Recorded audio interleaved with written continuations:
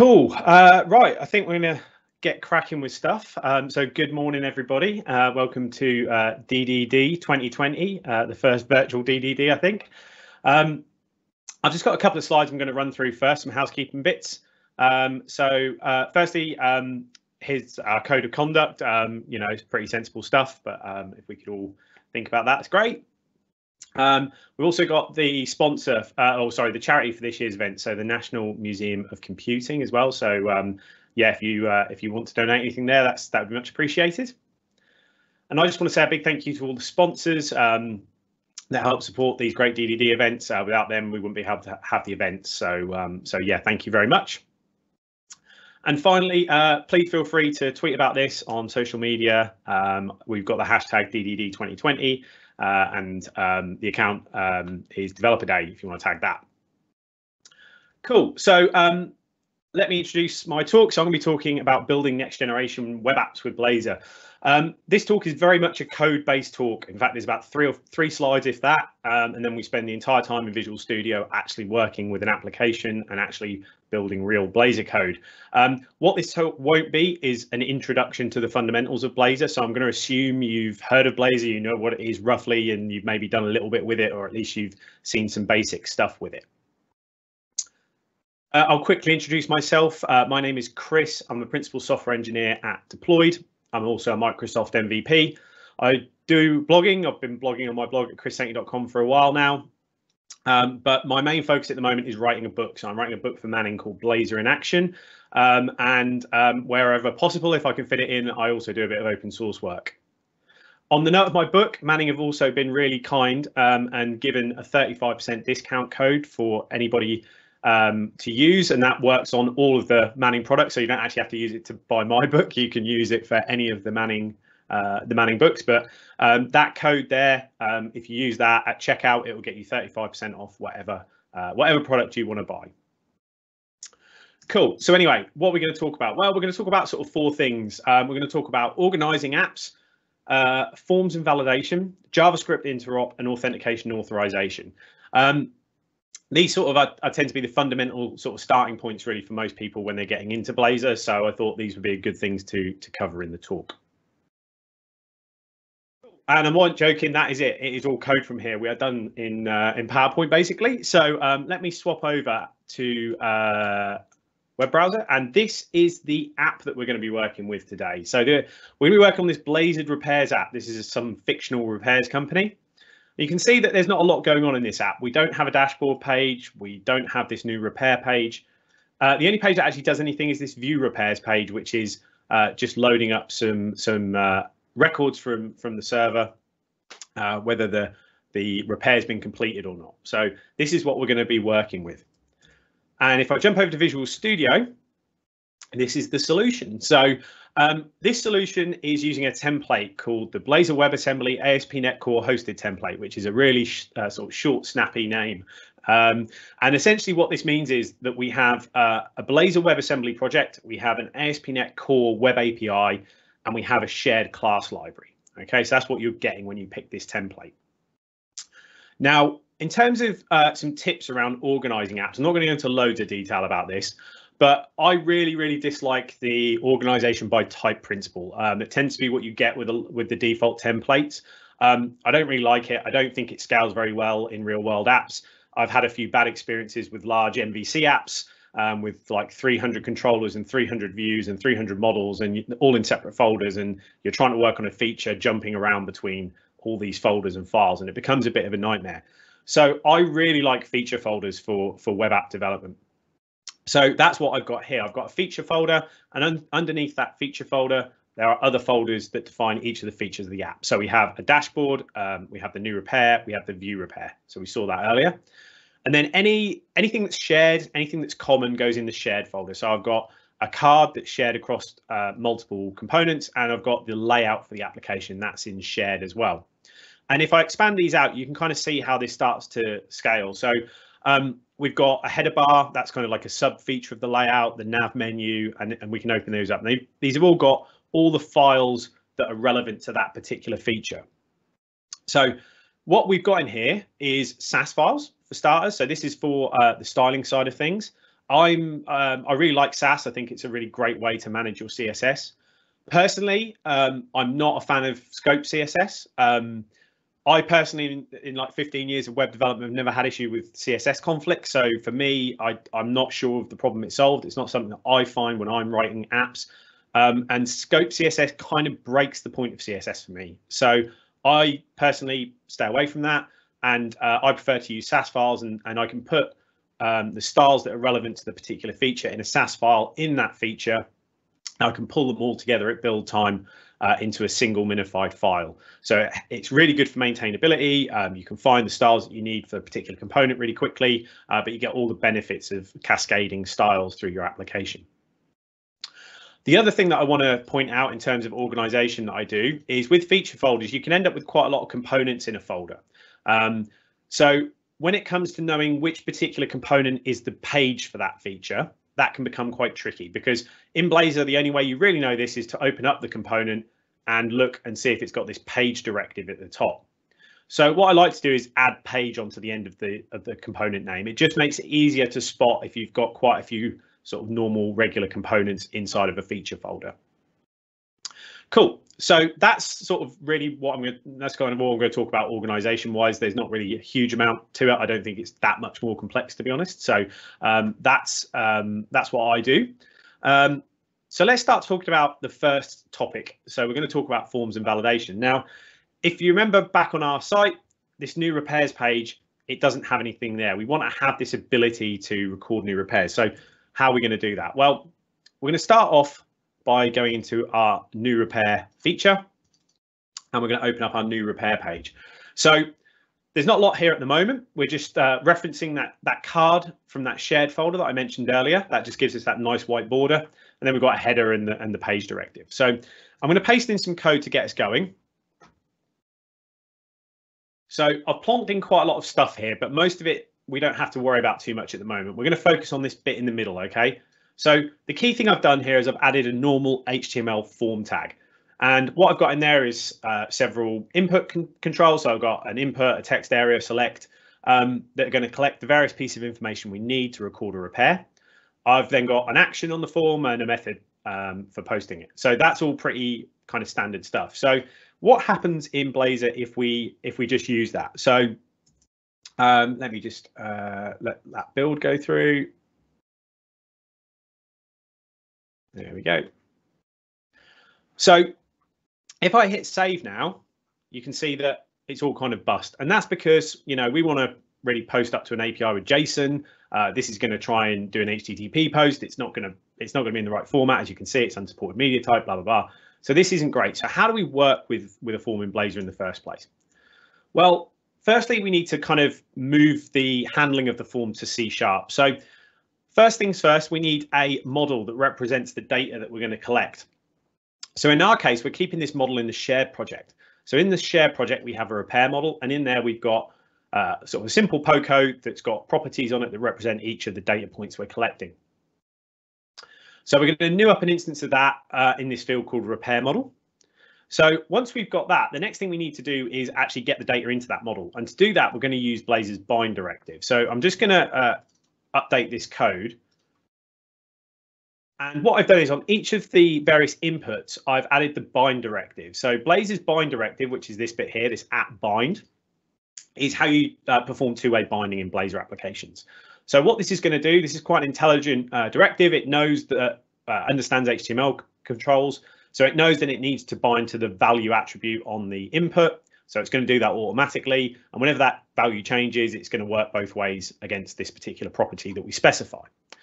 So we've done that. That's all good. In fact, there's only one more or a couple more things we need to do now to get this to work. We need to create some kind of way of posting this up to our API. So I'm going to do that next. I'm going to pop in some code here. And this handle form submit is a regular C# method. And it's going to use an HTTP client, and it's going to use the new JSON helpers, and it's going to post up to that endpoint that we had before. And it's also automatically going to serialize this to JSON for us.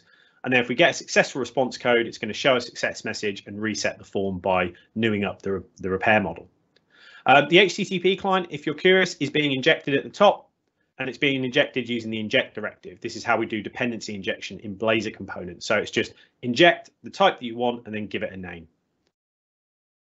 So that's the repair page. The last thing that we need to do is deal with this form action part, because this isn't going to work. So what we need to actually do is override the onSubmit event. So we can do that as well using Blazor's onSubmit handler. So you can see the difference between a Blazor event and a regular JavaScript event is this @ symbol at the front. Okay. So what we're saying here is when the form's submitted, cancel the default event, use this one instead, which is our handle form submit. So if I hit save on that now, I'm going to jump back over. I'm using .NET 5 here, by the way. So what you've just seen as the page refreshed is the new auto refresh that came. It's one step closer to hot reload. But this is going to, every time I save a file, it's going to automatically rebuild the project and refresh the browser for me. So with all that in place, hopefully we've now got something that will work. So if I say John Smith, he's got a broken tap, and he's got a phone number like so, and I hit save. You can see that we've now saved the repair successfully. If I go over to my view repairs, you can see that we've now got John in the system, which has worked really well. So this is great. We've not had to do a huge amount there to get this working with Blazor, but we do have a slight problem. If I hit save now, it still successfully posts. And if I go here, I've now got bad data in my system. So this isn't very good. So what can we do to improve this? Well, what we need to do is we need to add some kind of validation to our model to make sure that the values are what we expect them to be. So in order to do that, I'm going to go to my repair model here. I'm going to update it. And I'm going to update it to use data annotations. So if you've not heard of data annotations before, they're the kind of default validation mechanism that's built into ASP.NET Core. But there are other validation mechanisms. There's things like fluent validations. I'm quite a big fan of that. And I tend to use that more than data annotations, to be honest. But essentially with data annotations, what you do is you decorate each of the properties with the validation attribute that you want to apply to that particular field. So for name, for example, we're saying that's a required field. Issue, it's required and it needs to have a minimum length. And then contact number, it's required. And then we've got this really, really succinct, easy to understand regular expression. I mean, I'm sure most of you don't need me to explain this to you, but essentially that is just making sure we have a valid UK formatted number. So yeah, so the great thing about Blazor is this ability to share code between front and back end if you're using .NET on both sides. So all we've done here is added to that model. I'm just going to do a build here because I noticed when I was practicing this, it didn't quite work the other day. So if I do that, come back over here. If I go to my new repair now, all I've done, remember, is add those data annotations to that model. If I hit save, nothing's actually happening. And if I open the browser tools and have a look at the console, you can see that we're actually getting error messages back now from the API. And the reason that's happening is because the server is now rejecting our API call because we don't meet the validation rules. So that validation's been automatically picked up by the web API and have been applied, and now we can't post bad data. So that's really good. But we still don't have very good UX for our client application. Nothing's telling us that something's wrong here. So let's fix that next. So what we're going to do is we're actually going to replace this whole form, okay, with some different parts. So what I'm going to do is I'm going to paste in some code, and what I've done is I've swapped the HTML form tag for an edit form component. So this is a component that is built into Blazor. It ships out the box. You can see it here. And it really is just a drop-in replacement for an HTML form. And under the hood, it actually renders a form when it gets to runtime. Now, it works in a very similar way to what we had before. We have to provide a model. So this is saying, like, what's the model? What's the data representation of this form? Like, what's it going to handle? So we pass in our repair model. And what's really cool about this is it's got some helper methods for submitting. So it actually has 3 different ways we can submit, or we can deal with submit, sorry. So it has on submit, which is exactly the same as the HTML form on submit. We would have to do any manual validation and things like this. But what it has is this other version called on valid submit. And I love this because when I submit a form and I'm using the on valid submit event, my handler will only be called once all of the validation on the form has passed, which means I don't have to worry about checking any values in my handler. I can just post that to my API knowing that it's already met the criteria of my validation. So that's really, really useful. The third one is one called on invalid submit, and that's so you can do something if the form is invalid. So yeah. The other thing that I've done with this code is we've updated each of the individual HTML controls, and we swapped them to components as well. So I've got an input text component, input text area, input select. And again, these are just drop-in replacements for the regular HTML elements. Binding to them is working the same as it did before, using the bind directive. There's a slight different syntax here. So because we're using a component, and components define parameters, sort of their public API, if you like, we have to sort of say what particular one of those parameters we're going to bind to. So in this case, all of these components have a property called value with a capital V. So we're saying bind to the value property on this component. So that's what that's doing, but it's the same two-way binding as it was before. Cool. So we've updated those bits. So what the last kind of bit we need to do is tell the edit form how to validate this particular model, because the edit form, like a lot of things in Blazor, has been built in a way that it's not tied to a specific implementation. So Blazor's a pretty unopinionated framework when it comes to stuff like this. You can plug in whatever you like. So in our case, we want to use data annotations. So we have to tell it how to do that. And we do that using the data annotations validator component. But adding this component or adding a different version of this, that's how easy it is to swap validation mechanisms. So for example, one of my Blazor packages is called Blazor Fluent Validation. And as you can probably guess from the name, it defines a fluent validations validator that you can use to use fluent validations with your forms. And to use it, you just literally take this line out and replace it with the fluent validations validator component, and bang, just like that, your form will now use fluent validations instead of data annotations. So it's a real nice plug and play model. The other component I put in here is this validation summary component, and this is going to display any error messages in the form whenever we submit. So if I save that and I'll jump back over to the app, we're going to see that auto reload happening again. Now, hopefully when I hit save this time, we're going to see error messages, and we do. So that's great news. You can see a bit of extra styling and stuff here as well. So I've got these red borders around all the various inputs. This is something that I've added. It's part of the theme of this particular app that I built, but it's enabled by using those input components I showed you a second ago.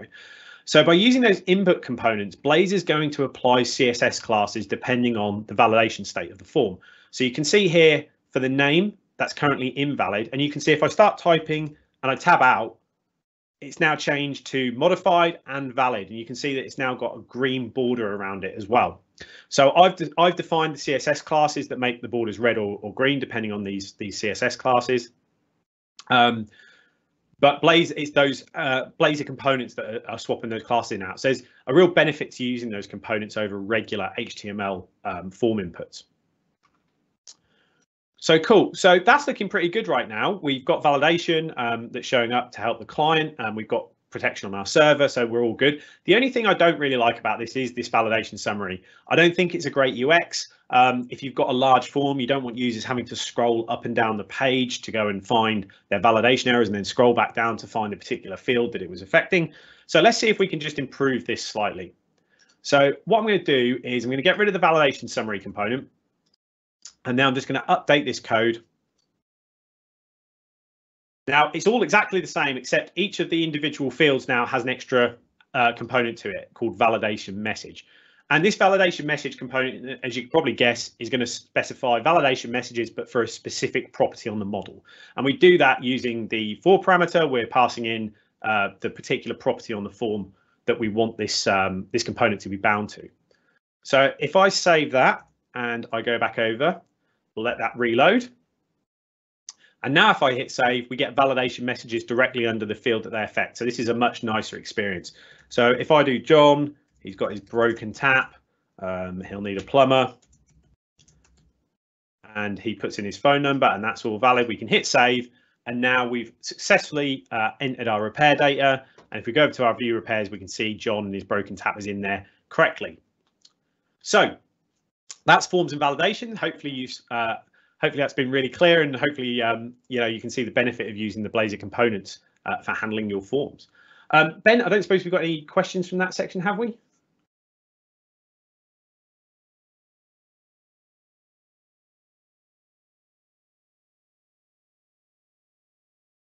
No, I'm guessing not. I'll move on to the next bit. Cool. So the next thing we're going to talk about is JavaScript interop. Now, this is always an interesting topic to talk about with Blazor because a lot of people see Blazor as a way of removing JavaScript from their life, which I can understand. I'll be honest, I've got a bit of a soft spot for JavaScript. I've used it for a lot of years. I've done a lot of Angular originally. So yeah, I'm kind of quite used to it, but I appreciate why people feel that way.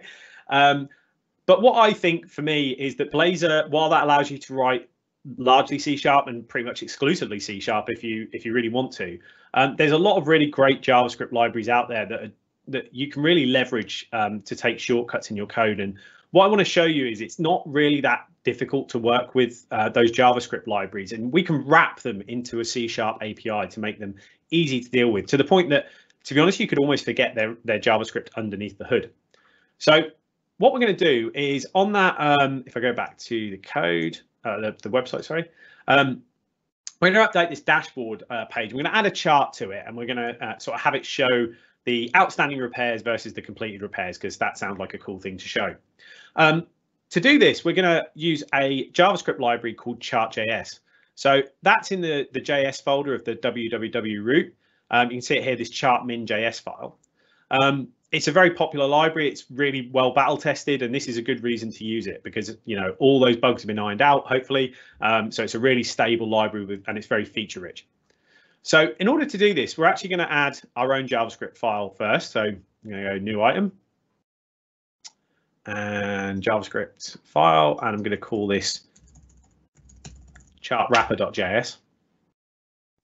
And in here, I'm going to pop in some code. Now, I'm going to shrink a lot of this because, frankly, a lot of it, well, pretty much all of this is boilerplate largely. There's only a couple of bits that I really want to highlight to you. So the first one that I want to highlight to you is this one at the top. So what I'm doing here is I'm creating an object on the window, which is like the global scope for JavaScript, called Blazor repairs. Now, the reason I'm going to do this is because to access JavaScript functions from Blazor, we always do it relative to the global scope, relative to that window object. So in order to avoid collisions, names with other functions, I kind of want to namespace it in a way, is probably the best way to think of it. So to do that, I'm going to create an object called my application name, and then I'm going to create all my functions within that. So it kind of creates that, almost like I say, that kind of namespacing style. And in there, I've got a single function called build chart. And this function takes an element. And the reason it takes an element is because we need to pass an element to chart.js so that it knows where to render our chart, okay? And then everything below that is basically boilerplate that I will be upfront and honest here. I have literally copy and pasted from their getting started guide, okay? So it's got some dummy data in it, and we're just going to use that to check that our interop is working correctly. So it defines the type of chart that we want, so a bar chart, and then the labels and the data set that we're going to render. So that's what's going on there. So now we've defined that, we're going to add in onto our index.html, we're going to add in script tags to reference both chart.js and our wrapper file. So we've got them in our index.html. And now we've done that, we can start focusing on the Blazor element of it, and we can start defining some components. So we're going to do this in our dashboard feature. So I'm going to come into the dashboard feature, I'm going to add a new component. I'm going to call that chart, okay? So we're going to call it chart.razor. So inside of here, I'm going to add in the code for this. So what we're doing with chart, with the chart component here, is we're defining a regular HTML canvas element because that's what chart.js likes to render to. But we need a way of telling it that's where it's going to render. So we need to capture a reference to this particular HTML element that we can pass down into JavaScript. And we can do that using this ref directive that Blazor provides. And we use that in tandem with a type that, again, that Blazor provides called element reference. And this allows us to capture a reference to an HTML element in C# and pass it via JS interop into JavaScript. And Blazor is going to do the conversion work to make it understandable from both sides of the fence. So all that's really left is to actually invoke our function to create our chart. So we're going to do that using the JS runtime, and that's injected at the top here, this IJS runtime. And we're going to use it inside of this method called onAfterRender. Now, onAfterRender is one of 3 lifecycle methods that Blazor components have. So Blazor components have onInitialized, onParameters set, and on after render. Now, there are some others, to be fair, but they're the three kind of key ones you're going to be working with on a regular basis. Now, on after render is the one to use for JavaScript in the ROP. There's two kind of key reasons for that. One is if you're doing any pre-rendering, then on after render does not get called on the server. So that's good, because otherwise you'll get an exception because there's no JavaScript runtime when it's doing pre-rendering, and that will blow up. Secondly, most of the time when you're doing JavaScript interop, you need the HTML elements that are inside of your component rendered to the DOM in order to interact with them from JavaScript. So on after render, as you can probably guess from the name, only happens after the component's been physically rendered into the DOM. So in our case, we need this canvas element physically in place in the DOM before we can render a chart in it. So that's the other reason we use on after render. Inside on after render, we're making a call using JS runtime to this invoke void async method. So there's two methods on the JS runtime that we use. We've got invoke void async, which we're using here, which you can, again, from the name, is something where we're going to invoke a function we're not expecting a return value. There's also another one called invoke async, and that's where we can get a return value back from JavaScript. So remember, with JavaScript interop, it's both ways. We can go JavaScript to C# and C# to JavaScript.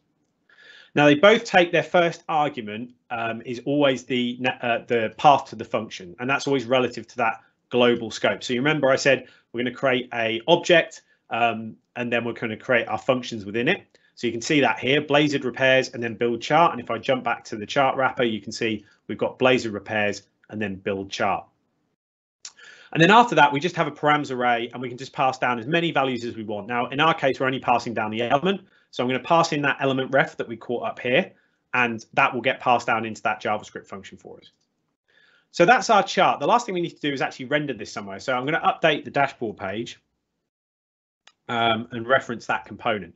So that's all I've done there. And if I go back to our page and refreshes, and just like that, we have got a chart rendering using JS interop. So hopefully you can see that's not been too painful to get us going.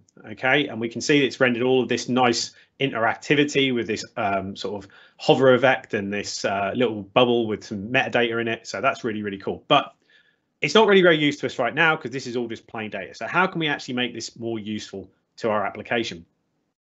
Well, what we're going to do is we're going to come in here and we're going to update this build chart function, okay? Because at the moment, it's not really a lot of use. So let me just pop in an updated version of this. Now, all I've done with this this update is I've removed all those hard-coded data sets and the chart type, and I've swapped it for variables. So data now is no longer hard-coded, it's now a variable, and so is type, and both of those are going to be passed in. We're going to pass both of these in from C#, okay? So we're now going to pass in the element, the type, and the data. That really does make this code basically boilerplate. There's nothing really here we need to modify or change. We can do everything we want to do going forward from C#. So we can actually close this now and pretend that it doesn't exist anymore. Everything we're going to do now is going to happen in C#.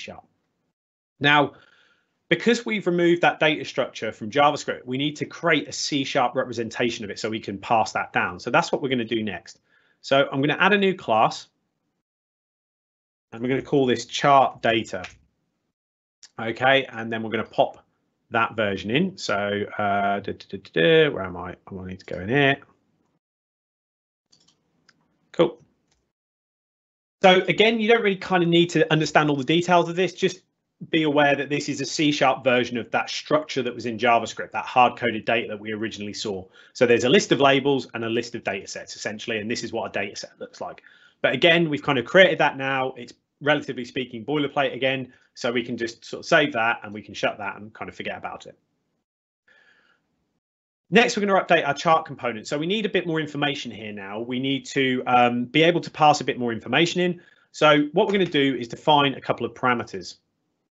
So these are component parameters, and component parameters are the public API for your component. That's the way to think of them. And we define them by creating public properties that are decorated with the parameter attribute. So what we're doing here is we're saying anyone who uses this component should pass in the data they want displayed and specify the type of chart that they want displaying.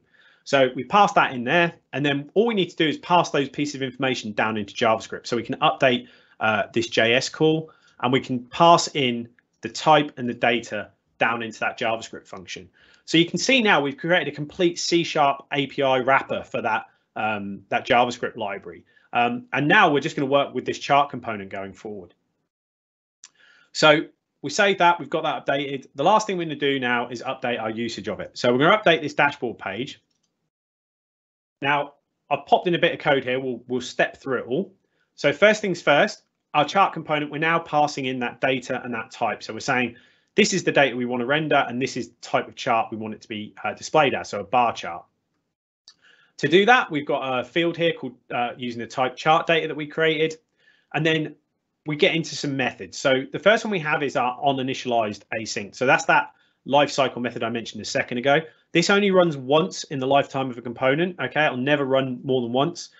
So it's great for doing stuff like we're doing here, which is loading the initial list of repairs data. So we're going to go and get that from our API using the HTTP client, and that was injected at the top as before.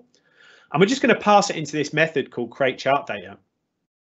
And the job of that method is to do one thing only. It's to take that repairs data and convert it into that chart data object we created a minute ago, that C# representation of that data structure that chart.js needs. So that's what that's doing. And that just gets passed into our chart over there. So if I save that, we go back to our app, hopefully that will refresh, and we now have our relevant data. So we have our completed repairs over here, and we have our outstanding repairs over here. Now, the great thing about this, like I say, we've now got this C# wrapper around our library. So if I go back to the code and I'd say, right, actually, I want a pie chart now, I can just go in here, change this to pie, come back, let that refresh, and after a second, we now have a pie chart. So you can see I could give this, sort of wrap this in a shared library. I could give it to someone. They might not even know that it's using chart.js under the hood. I can just tell them what the API looks like and what values are valid, and they can just sort of use it from C# as they wish. So JavaScript interop isn't too intimidating in Blazor, and I think the team have done a really great job at creating some nice, clean APIs for us to use. So, yeah, so hopefully that's useful. Again, Ben, have we got any questions on that section? We have had a question come through with the band directive. Is there a way to register a default property on a component so you can do @band instead of needing @band-value? No, there's not. You have to be specific with the bind directive. So you have to tell it what particular component you need. You want that property bound to. Yeah. I'm just trying to think if there's, I mean, I guess technically speaking, there's no reason why you couldn't specify that in some way, shape or form. But I think the IntelliSense from all the IDEs kind of basically writes that for you. So it's not too much of a big deal, really. But yeah, there's nothing built in. Cool. Nice. So let's get on to the last section then, and we're going to talk about authentication and authorization. So let's close all these bits down, and we'll reset all this. Now, I appreciate authentication is a tricky subject. I'll be honest, I hate it. I really hate it. In 2020, it stuns me that it's still so complex, so convoluted, and so easy to get wrong for something that's so important. So I've really tried to distill this down to kind of give you some good principles and show you some stuff about how Blazor works under the hood with validation. I'm going to try and really be very explicit about the bits that are there to show you what's going on versus what you should necessarily follow in terms of patterns and practices. So at the moment, our app has got no authentication to it at all. Anyone can view this app. We can view all this data and people's phone numbers, which I'm sure is a horrible breach of GDPR. So we should definitely secure this somehow. So the first thing we're going to do before we do anything else is we're going to go to the server project. Now, this is kind of security 101. The server is the main point that must be secured. OK, we don't want to ever trust any client applications, and Blazor WebAssembly is a client application. The code is downloaded and run on the client. That means it can be tampered with, it can be modified, so we can't trust anything that comes from it. So the first things first, we must secure our server.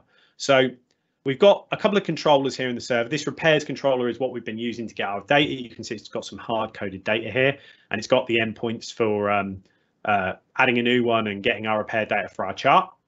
So what we're going to do here is we're going to add the authorize attribute onto this controller. And now we've done that, if we go back over to our application, you can see that we're no longer displaying data. Okay, our chart's not rendering, our view repairs, there's no data here. And that's because if we look in the browser dev tools, you can see that we're getting 401s. Okay, we're not authorized anymore. We can see it down there. So just by adding that attribute, we've secured the server and the client can now no longer access the data. So that's our primary job done as a developer. We've secured the most important part. Now, what I want to be clear about here is anything that we're about to do in Blazor is to create a nice UX experience for the user. Okay, anything we do, it can be overridden, it can be circumvented, it can be tampered with. Okay, so what we're trying to do is create a nice user experience for people who are following the rules. Okay, and that's all we can do in Blazor. Never ever put anything into your Blazor WebAssembly application that is sensitive. Okay, because it can be gotten at and it can be tampered with. So what we're going to do to secure or sort of do the authorization with our API is we're going to use JSON Web Tokens. Now, one thing I want to be clear about here is I've hand-rolled this because I want to show you what's going on. Do not hand-roll this stuff. It is not something you want to hand-roll. You want to trust an identity provider that does this for you, something like Identity Server or Azure B2C or Azure AD or Auth0 or Okta or any of those companies. Don't do this stuff yourself. The last thing you want to do is hand roll it, get it wrong, and find yourself on have I been pwned. That would not be ideal. So just to kind of show you what's going on under the hood, I've got a login method here on the login controller. And what that does is it checks hard-coded username and password. Again, something you should never, ever do. And basically, if they match one of those, I'm just generating a JSON Web Token that's sent back to the client. And then the client will send that token with every request to basically prove who they are, who they say they are. So that's what's going on there. But I'm not going to linger on that because, like I say, this is more for showing you what's going on than something you should actually practice yourself. So let's move over to our client now. And what we're going to do is we're going to work through building in the nice UX for each of our pages here. So let me just get my snippets right. So we're going to add that same authorized attribute to each of our page components in our Blazor app. So this is the same app that we just used in the API controller. This is all shared code. So I'm going to save that. I'm going to do the same thing on the new repairs page, okay, and pop that in at the top there. And finally, on the view repair page, I'm going to pop that in there as well. Okay, so we've added that authorized attribute to each of those pages, but that is not going to have the same effect that it did when we added it to the API controller. We're not magically now going to have a logged out and a logged in view and unauthorized and all this. And that's because, excuse me, there is lots of different ways we could secure a Blazor app. Okay, so you could have had some custom authorization system, you could have multi-step authorization, all this kind of stuff. So what we need to do is tell Blazor how to recognize an authenticated user. And to do that, we need to create something called an authentication state provider. So this is something that if you're using a OIDC compliant server, so B2C, Azure AD, Identity Server, things like that, there's built-in ones for you. You don't have to do this stuff, but this is just kind of to show you really what's kind of going on under the hood. So I'm going to add in a new class, and we're going to call it token authentication. Oh, authentication, sneaky W.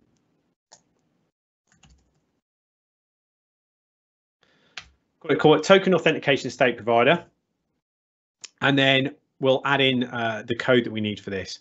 So there's quite a lot of code that I've just popped in here, but I'm just going to break this down because again, it's more about what the kind of overview of what's going on than the actual specifics here.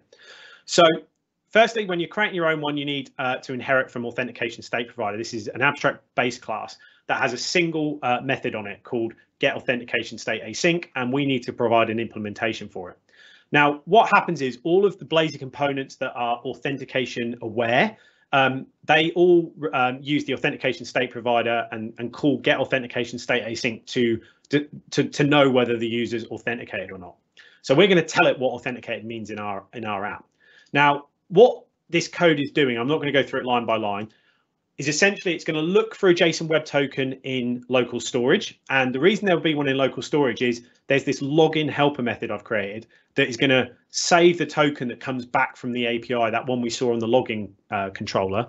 It's going to save that into local storage if the login was successful. Okay, so we're going to pull that out and see if there's one there. If there's not one there, then the user's not authenticated. Okay, and we're going to treat them as a not authenticated user. If there is one, however, we'll create a claims identity for them. We'll also update the default request headers for the HTTP client to include that token every time it makes an API call, and that will mean that they'll be able to access the data on the server. The other method that's on here is the logout method, and all that does is remove the token from local storage. So literally that token being present in local storage is enough to kind of tell us whether they're authenticated or not.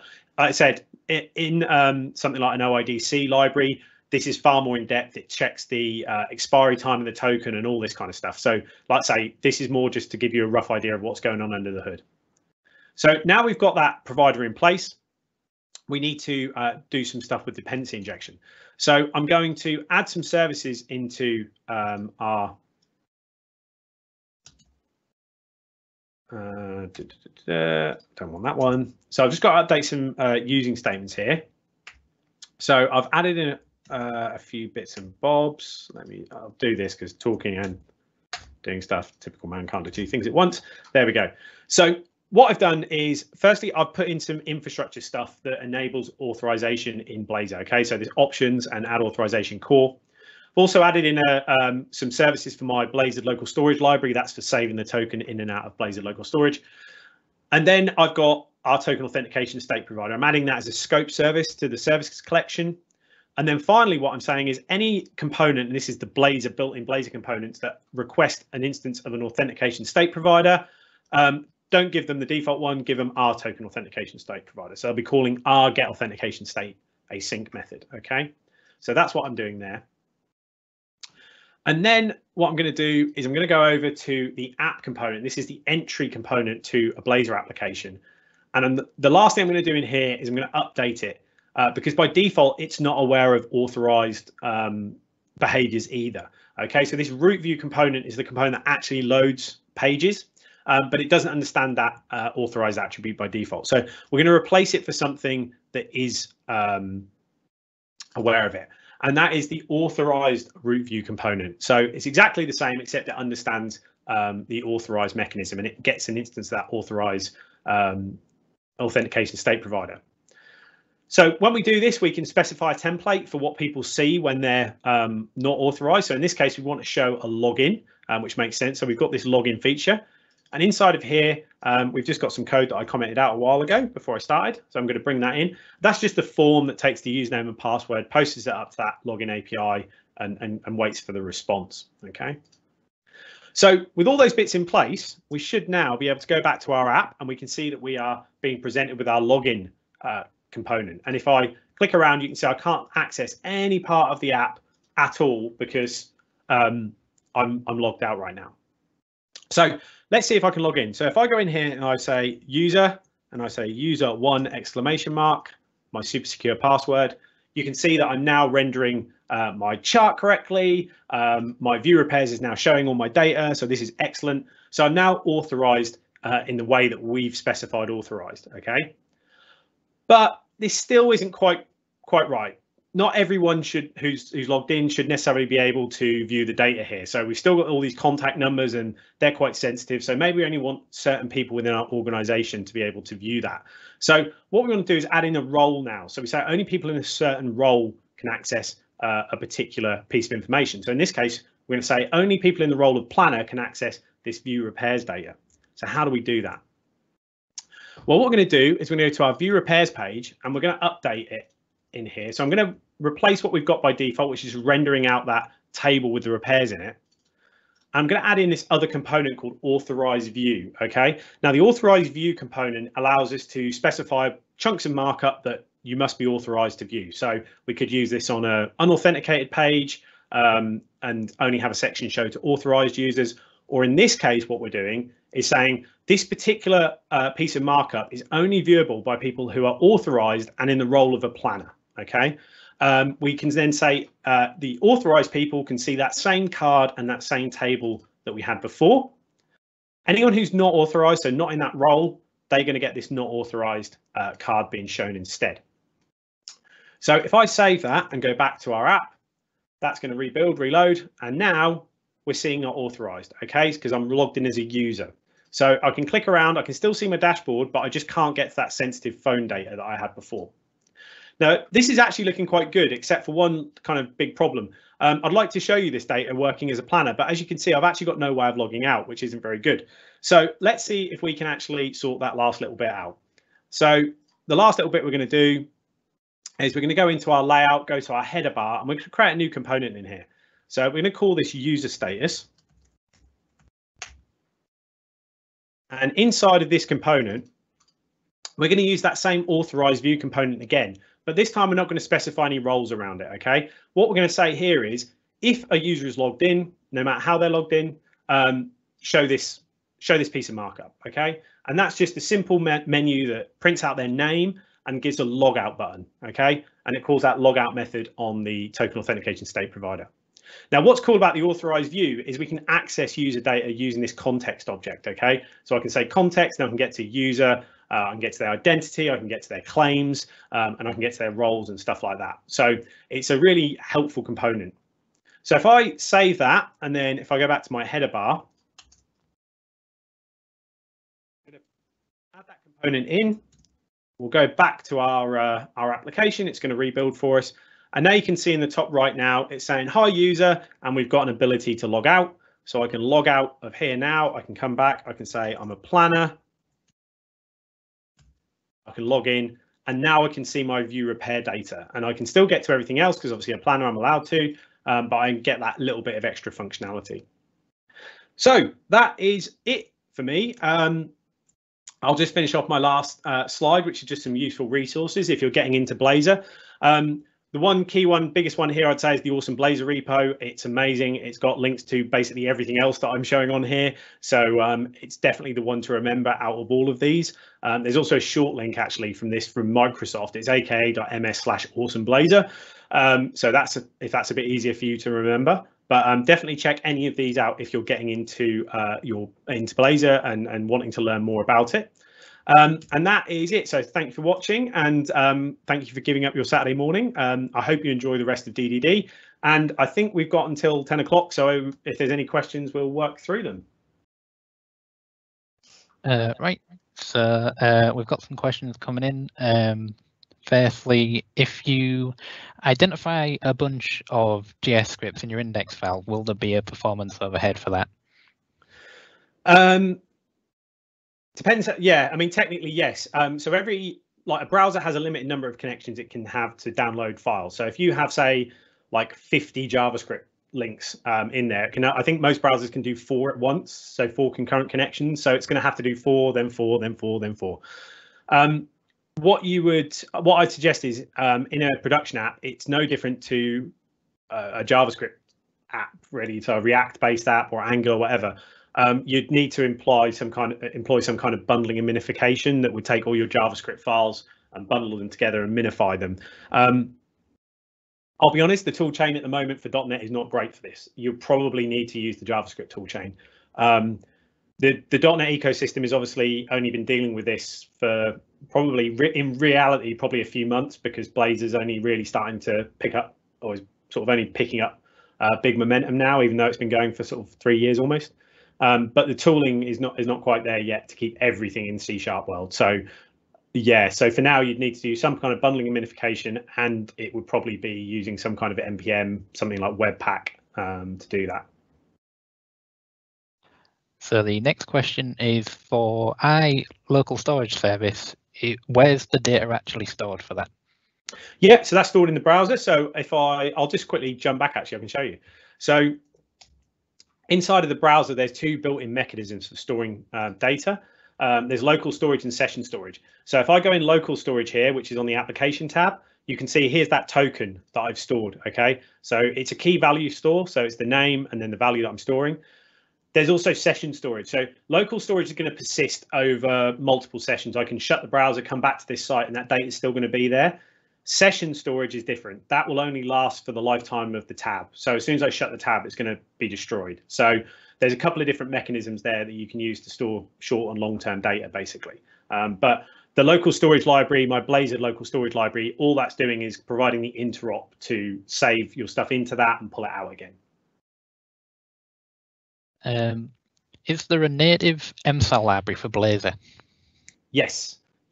So out of the box, Blazor supports MSAL via Beta. So if you're doing B2C or Azure AD integration, all the MSAL libraries already built in for you. There's loads and loads of great docs on Microsoft. So you go to blazor.net, you can go to the doc site from there. They've got a whole section on authentication. They have then a subsection for each type of Blazor app. So Blazor WebAssembly, Blazor WebAssembly hosted, Blazor server. And then they show all the different ways that you can authorize through that using MSAL. So there's B2C, there's Azure AD, and there's walkthroughs of all of that. So yeah, you can find all that on the docs. Yeah, just hit that up. Next question is, how would you list several roles within the auth view element? Yeah, so oh, I haven't done this for a while. So I think if I remember correctly, it's just a comma separated list. So it's where I had planner in that code. If I jump back, where am I? I want to go in my view repair page. So I've got my role planner there. I think it's just a case of going like planner user. I think it's just as simple as that, if I remember correctly. Sure, that was the way that, yeah, comma delimited list of roles. Yeah, so just like that. So the next question is, does Blazor offer any opinion on how API validation is returned to the client when doing client-server comms, i.e. HTTP 404, 400 error codes with details or 200 success with some kind of wrapper with a success boolean and errors as well as a payload? Okay, yeah. So no is the simple answer. There's a very good reason for that, is because Blazor has been developed specifically to be quite unopinionated and allow lots and lots of different ways of doing things. So in that particular instance, Blazor is going to behave like any other SPA does, making HTTP calls, and the API, and it's going to expect the API to act like any other HTTP API. So when that returns a 200, it's going to expect you to deal with that in your app the way that your app needs to deal with it, and a 400 or a 500 or whatever, it's going to expect you to deal with that in whatever way your app is going to deal with it. It's pretty trivial to create these wrapper classes. I create them all the time. So usually I have a simple class called API result and just always return that, and that's got a success ball and a payload in it. It's quite trivial to do, but there's nothing built into Blazor for that, and I very much doubt you'll ever see that either. The last question we've got is there a switch version of the authorized view that lets you share different views based on the role? No, there's not. What you would have to do in that scenario is you'd have to specify multiple authorization views for each one. So instead of doing like what we've got here, where we've got role planner, and so this would show for both planners and users. If you wanted to show one thing for a planner but another thing for a user, you would actually have to specify two of these. So you'd have to go, right, here's what I want to show if someone's is authorized as a planner, and this is what I want to show if someone is authorized as a user. There isn't any way to kind of go, oh, based on the role, do this, or do this, or do this. I think that's all the questions we've got for now. Excellent stuff. Cool. Lovely. Well, I'd say thanks everyone for coming, and yeah, enjoy the rest of the virtual DDD. There's some amazing talks throughout the rest of the day, so I know I'm going to be watching a few of them. So yeah, I'd say thanks very much for coming. We have just got one more question through. In terms of code organization, where do you put the code for data access with Dapper or Entity Framework, for example, in the shared folder? Oh, okay. Well, in this particular app that I'm showing here is a WebAssembly app, so I wouldn't be doing any data access on the client because it's separate from the server. So they'd have to go through an API call, and therefore that code would reside on the server, and it would be wherever you particularly wanted to keep that code on your server side. For me personally, I'm a massive fan of vertical slice architecture. So I pretty much exclusively now use CQRS. So I use a command and query And I would have, I don't tend to use things like repositories or anything like that. I just kind of have a handler on the server, and again, that's kind of grouped in a way that all the code for that particular handler is all in one place, similar to like the feature folder style, and it would all happen in that particular handler. So it really does depend what you're doing with your server application, and it's not, I'll be honest, it's not really a Blazor concern, I don't think.